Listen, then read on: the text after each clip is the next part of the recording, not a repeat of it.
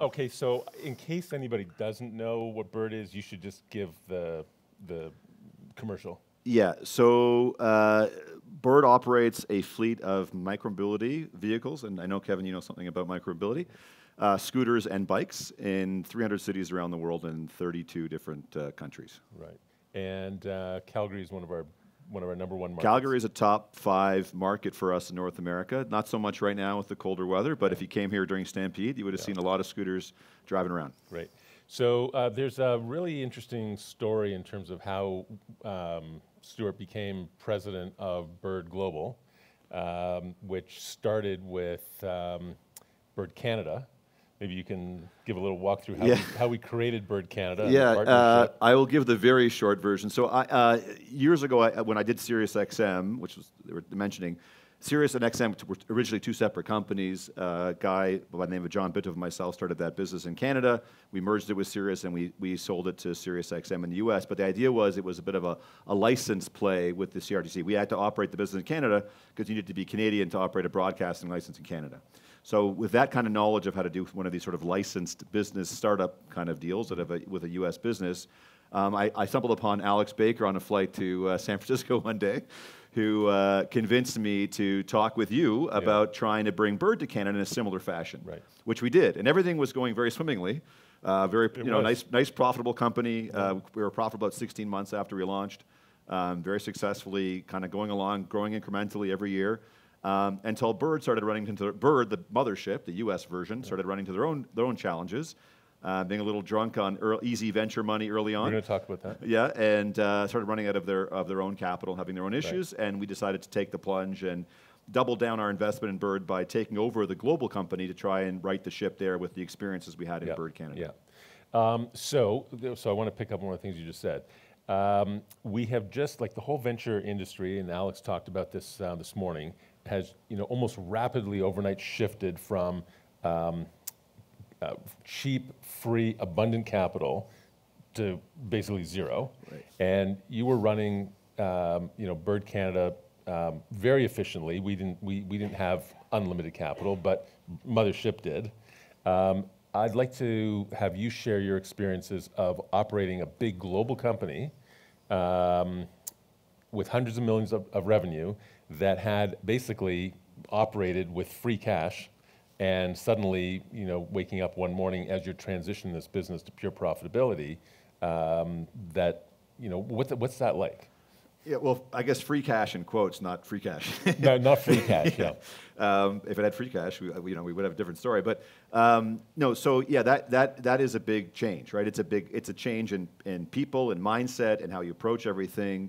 I mean, this was a company that, for those that know the company, was a fairly high flyer, very highly, $2-3 billion valuation at its peak, $1 billion raised, and when we took it over, it was, in a different place.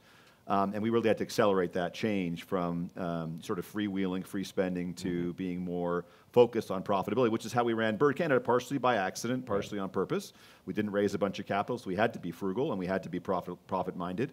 And I'm, from a different genre of startups where we were always focused on profitability.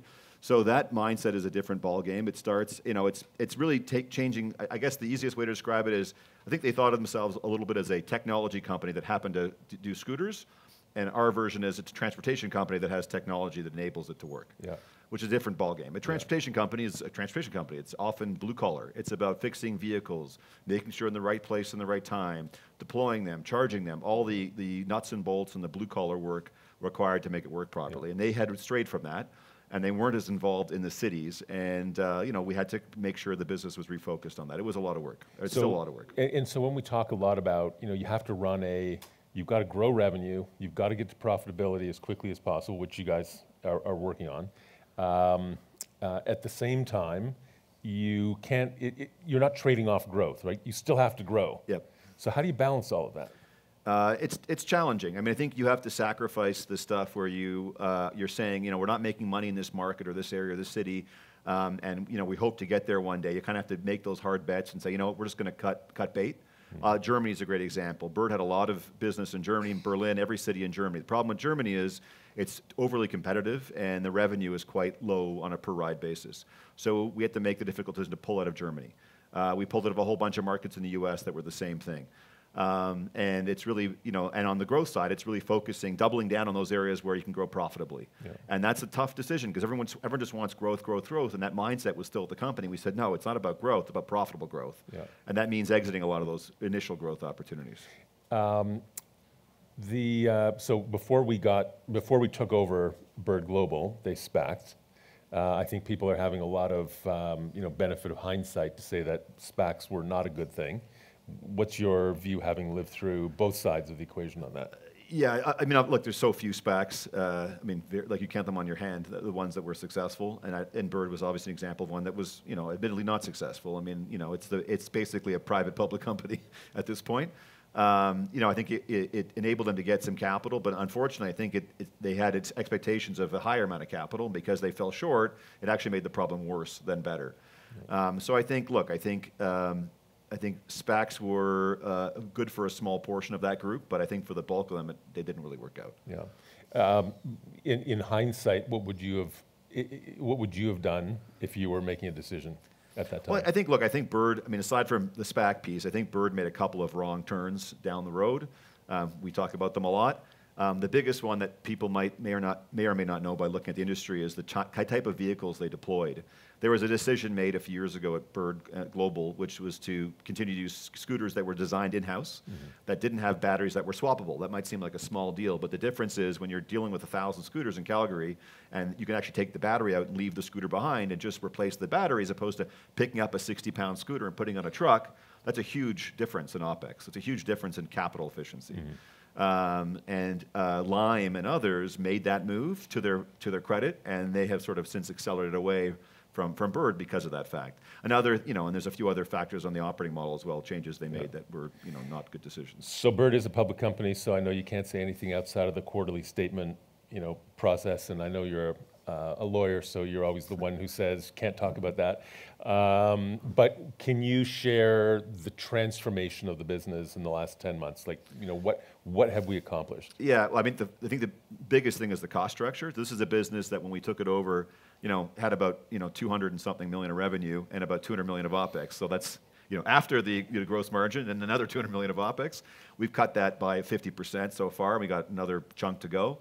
So that was a huge difference. We cut the personnel by probably 50% at the company. Tough decisions, and it's tough to make those kind of changes. It's just, it's a lot of basic stuff. This is a company still which had its sort of heart in Silicon Valley, and when you have all of your engineers and your coders and all that located in the Valley, that's a premium. Most companies today start kind of out in other places, Canada, Eastern Europe, wherever. They use Mob Squad, Irfan, places like that. And we're still in that process. So there's a lot of changes made today on the cost structure. As I said, we pulled out a bunch of cities. We stopped making vehicles in-house. So and we just finished an acquisition as well in the last month. In the minute and a half that we have left, what advice do you have for entrepreneurs that you met today and that you've seen their presentations? What's the advice that you have for them in the current market environment? I think nothing that people don't repeat 100 times, which is, you have to. It's about measured growth and it's about profitability, which is easier said than done. And it's about a mindset, and it's really about dealing with the cards that you're dealt and not trying to go beyond your means. And if you just can't make it work on what you've raised, then maybe you need to make some changes. And it's basic stuff, but it's easier said than done. It's a real mindset shift because a lot of people coming out of school starting businesses are still of the mindset of 3-4 years ago, which is hard to change. It's a total different mindset. Yeah. Great. I really appreciate it. Thank you. Thanks for having me.